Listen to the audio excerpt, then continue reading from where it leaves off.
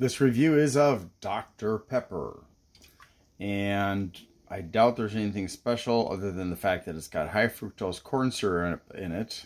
Hooray. It's also got caffeine, unfortunately. I say that unfortunately because I don't want to stay up all night.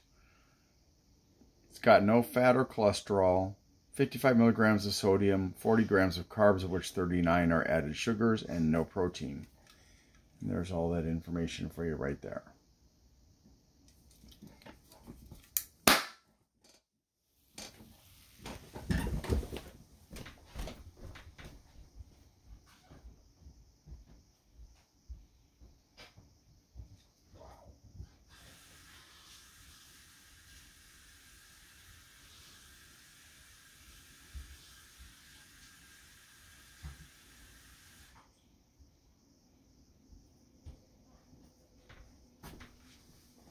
What was that?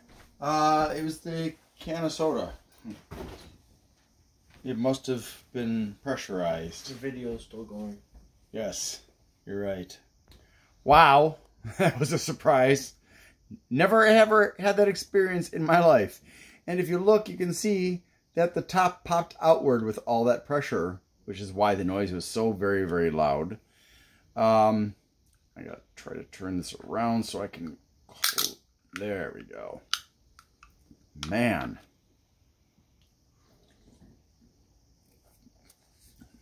Dr. Pepper, Mr. Pibb, Cherry Pepsi, Pepper Elixir.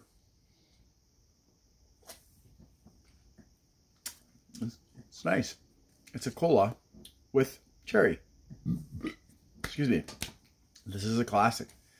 Unfortunately, Coke and Pepsi both hate us and love profits, so they're using high fructose corn syrup in a lot of their products. So if you value your health, stop buying Coke and Pepsi products that are sugared instead of using artificial or substitutes.